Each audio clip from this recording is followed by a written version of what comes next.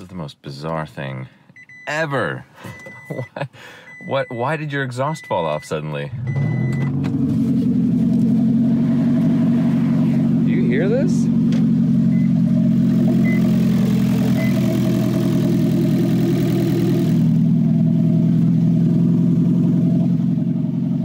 All right, you're having an aneurysm. Calm down.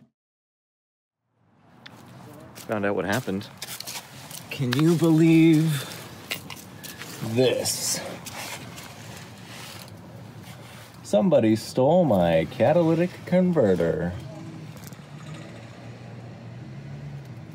Unbelievable. Street parking. Yeah, that was parked right there. How about that? I called LAPD and they said, you know what, this happens so much, we just can't keep up with it. Fill out a form online, get your police report number, and that's all we can do. And then I started going down the research rabbit hole for catalytic converter theft. Turns out the Prius is the most commonly stolen one. And why is that? Police departments and auto repair shops across the Bay Area are seeing a spike in thefts of a pricey piece of equipment. More metals, more money. I just had my second welcome to LA moment.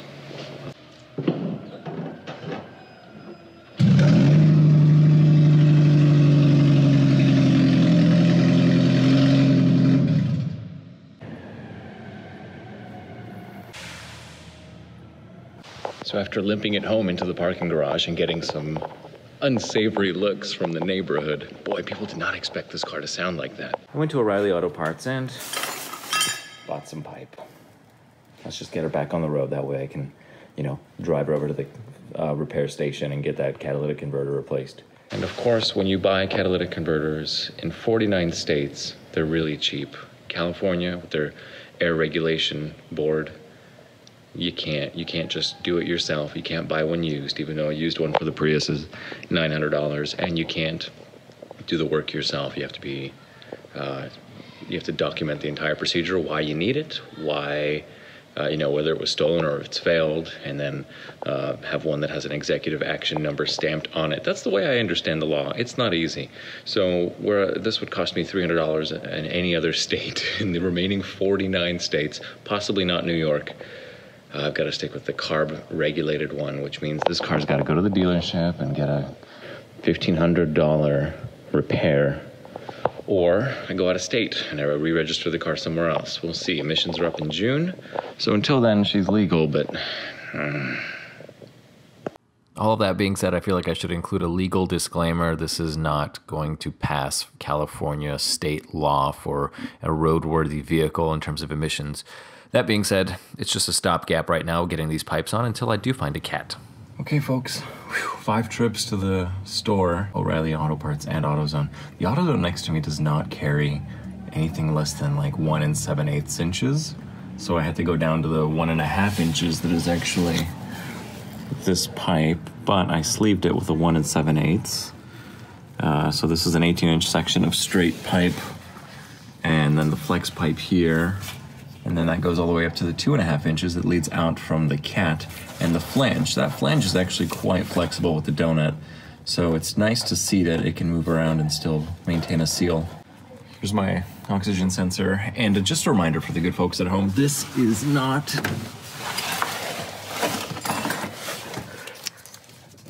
a street legal solution. This is what I need so that I can actually drive it on the road from my house to a repair shop, hopefully a dealership, and that I can get this catalytic converter replaced. And this way I'm not throwing out a bunch of noise in the neighborhood. So there she is. And the next thing I hope to do on this car is figure out how to disable the honking on the alarm every time I unlock the doors, which is not this horn here. I thought it might have been that horn, but it's actually the front horn only. Can't quite figure that out. So we'll start it, we'll see if there are any exhaust leaks, just check for it by hand. And then hopefully move on with my life, get this thing repaired, and then put an anti-theft device so it does not happen again. And hit the gas. Okay, there she goes. Yeah, sounds like there's a leak already. Right there.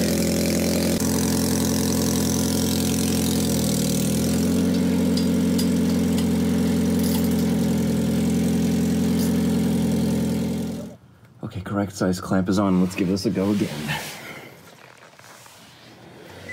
Car is on. We're in park. Hit that gas. Much better. So I buttoned everything up, took the car down to the garage where I'll get to do a little bit of work, and thankfully I have a spare vehicle I can use to get around.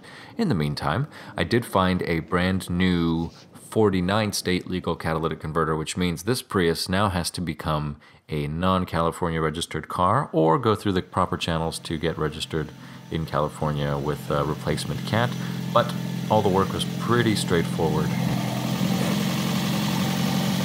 Clamps are in place until I can drive her to a muffler shop to get that welded in, but the catalytic converter has been replaced. So to recap everything, California has the strictest laws on catalytic converters in terms of doing any repairs or replacement, and that's fine. Unfortunately, I would have had everything covered through insurance because I keep full coverage on all my vehicles, but for this vehicle I decided, oh, it's $10 a month cheaper not to have full coverage, so let me just save a little bit of money since it's a junk car. I had no idea that this part was at risk of being stolen, so I learned a very important lesson that day. Thanks for watching, and if this has happened to you, know your pain. And I had a lot of people reach out on Instagram when I was sharing my stories in real time, how their cats were stolen, whether it was a Honda Element or a Toyota 4Runner or the Highlander hybrid, and it's not fun at all.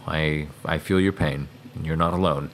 So in the next episode, I'm going to install an anti-theft device. While it doesn't make the catalytic converter theft-proof, it definitely adds to the inconvenience and comes with its own warranty. So next time this does happen, and if I am without full coverage insurance, which I have thankfully switched back, I will be able to cover my loss. The 2005 Prius, they use a very expensive catalytic converter. If you get your catalytic converter stolen, plus the labor and the wiring, it may exceed what the value of the car's worth. They may total the car just because it's missing an exhaust part.